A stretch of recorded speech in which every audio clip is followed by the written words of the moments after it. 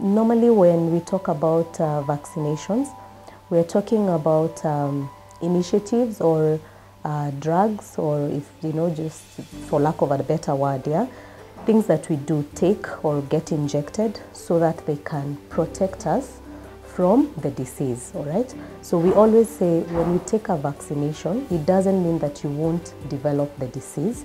Yes, you can develop the disease, but what it does, it makes sure that it reduces the severity of the disease. So for example, if you get maybe a flu vaccine, it doesn't mean you'll never get flu. But when you get flu, it is manageable. It's not severe.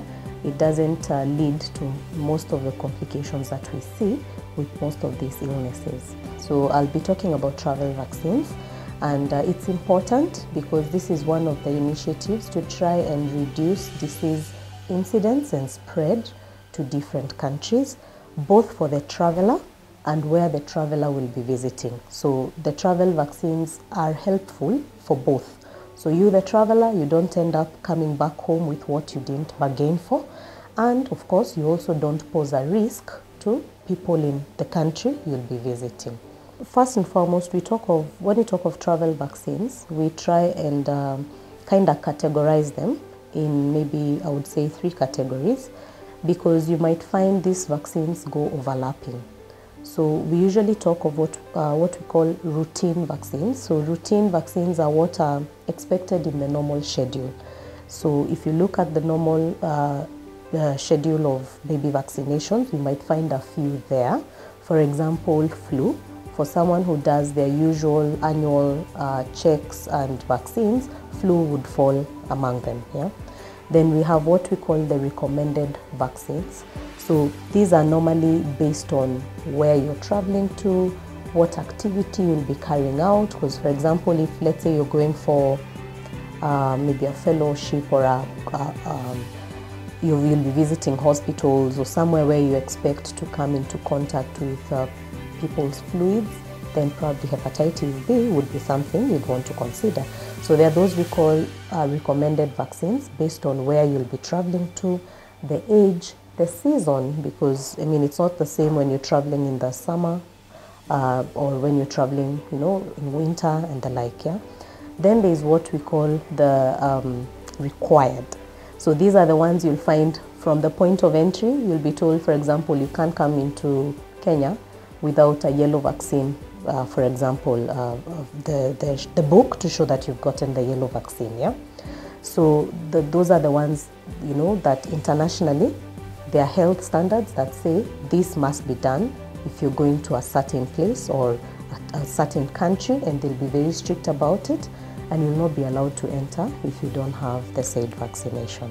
Then we have quite a number of vaccines that could fall under the travel vaccines based on need, based on where you're traveling to, which country, where you're coming from, because it's not the same if, let's say, you're in a third world country like ours, or if you've come from, the West, where probably most illnesses have been well managed and taken care of.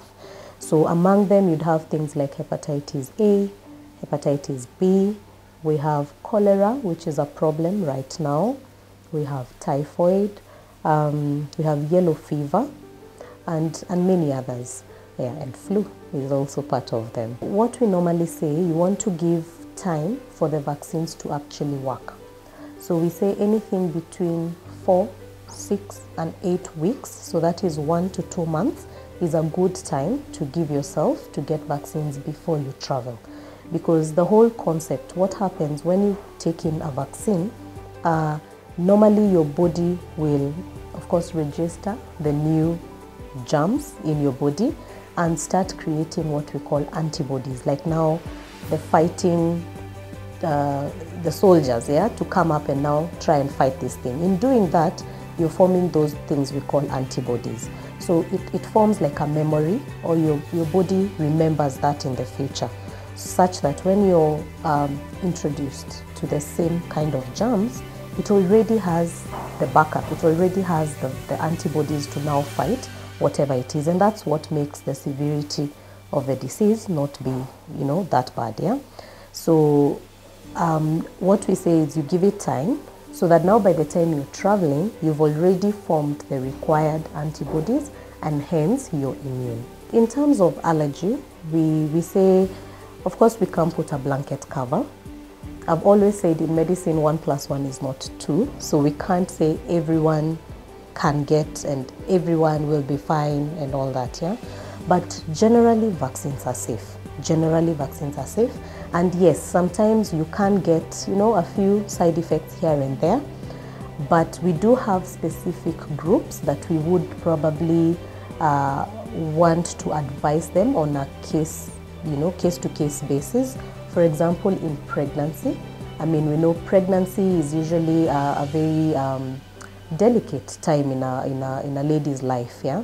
And you have 2 lives here that you have to look out for. That is the lady and also the child that this lady is carrying. So those are some of the special times that we say you'd want to actually now evaluate based on the illness, based on the type of vaccine, because we have, for example, live vaccines where we're actually introducing the germs themselves, or inactive, and that now changes the story altogether. Well, when I say the live, I don't mean, we're giving you the disease per se. Of course, it's a bit weakened, but yes, it is live. So you'd want to be very careful when, especially giving these types of vaccines, yeah? Then we have people who are immuno-compromised, meaning these are guys who have illnesses that bring down their immunity. So, for example, in HIV and AIDS, there are certain illnesses like, I would say, diabetes sometimes can bring down your immunity, and many other illnesses. So if you have illnesses that can bring down your immunity, then that's also a conversation you want to have based on that person. How are they at that time? Because they would also benefit from the vaccines, but you also want to be very careful when you're giving it so that you don't cause more harm than good. But I would also advise people when traveling, it's important to find out, we have very many sites that can actually advise based on where you're going. For example, if you're traveling to Kenya, there is sites that you can access, especially government sites, international health sites, which can advise on the vaccines that you should take. For example, anyone traveling to Kenya now would probably benefit from cholera vaccine, simply because we're having an outbreak that has been announced recently. So it is important to actually find out, based on the country you're traveling to, are there any outbreaks they're dealing with? Is it an endemic zone for certain diseases? And do those diseases have vaccines such that you can protect yourself before you travel?